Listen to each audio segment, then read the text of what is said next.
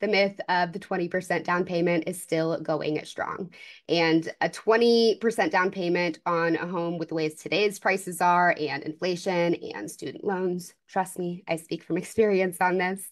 But the thought of putting 20% down on a $350,000, $400,000 house, which is the average going rate in Richmond, where KCM is at right now. But the thought of putting 20% down on that kind of money, that can be a pretty scary thought. That can make the idea of home ownership kind of improbable for a lot of people, right? That's enough to make many people think that homeownership's not an option for them at all, which is why a lot of today's presentation is going to be talking about some of the resources that you can use to educate your buyers about all of the options available to them.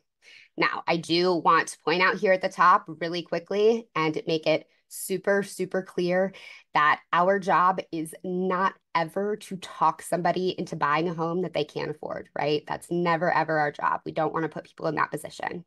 Our job is to make sure that people are educated about any potential resources that can help them overcome some of the initial down payment challenges that they're facing, right? For a home that they can afford. So I just like to say that here at the top.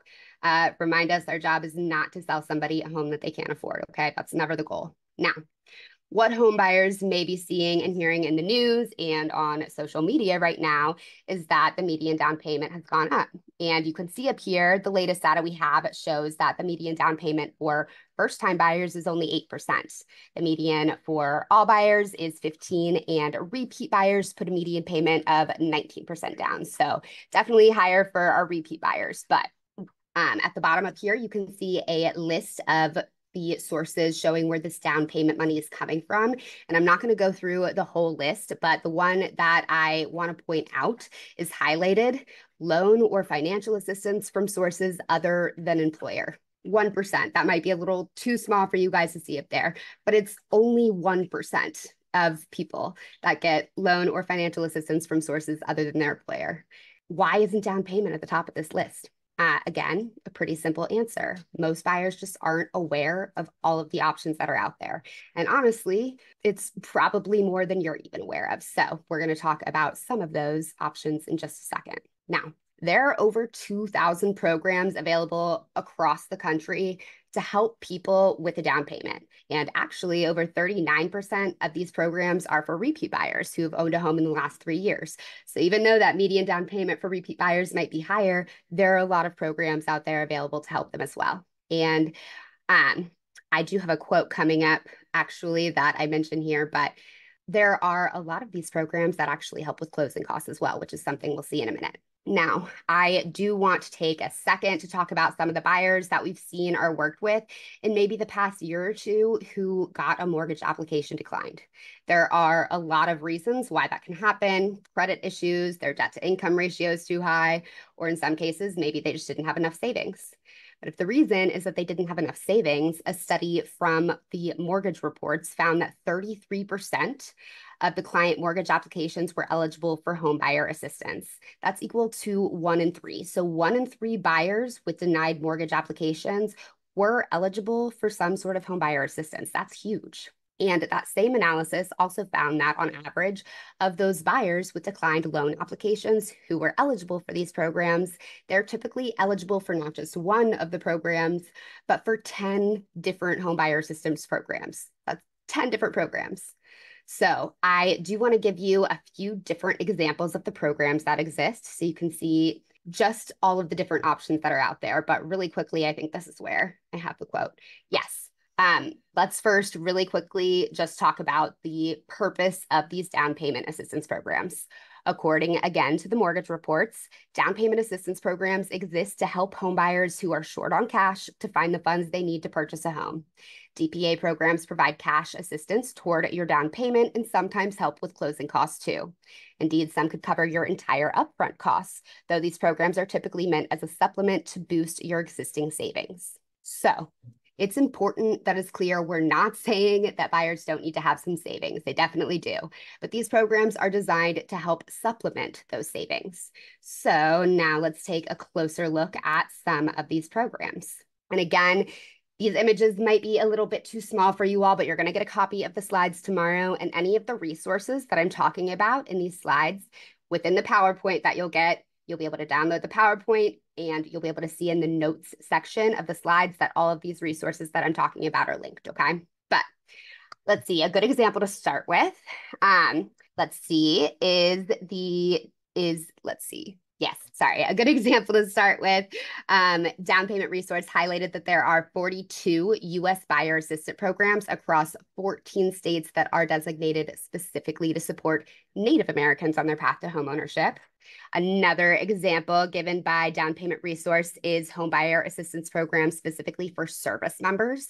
There are 61 programs designed specifically to help them build, buy, or renovate a home.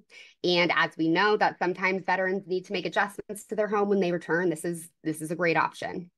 Another great option is Teacher Next Door, and this is a great program, and it's actually not just for teachers, but also for law enforcement, firefighters, EMT, government employees, nurses, and other healthcare employees. This one's got a pretty actually long list of folks who are eligible to apply for this national home buying program. And there are other entities with programs whose goal is to increase homeownership among minorities, which is something we have been talking a lot more about here at KCM lately, especially with all of the multi-gen housing trends that we've been seeing. So another example of one of these programs is the Hispanic World Project, and they want to achieve a 50% or greater rate of U.S. Hispanic home ownership. And then another one, 3x30, aims to increase Black home ownership by 3 million net new homeowners by 2030.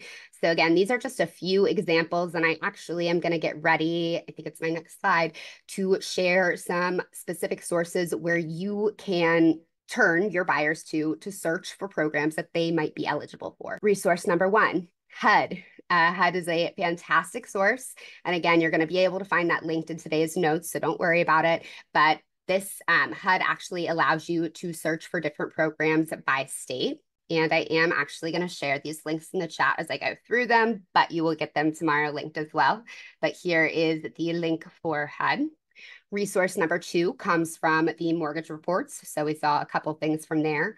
And this resource also allows you to search by state, but it's an interactive map. So I do really like this one. It's user-friendly.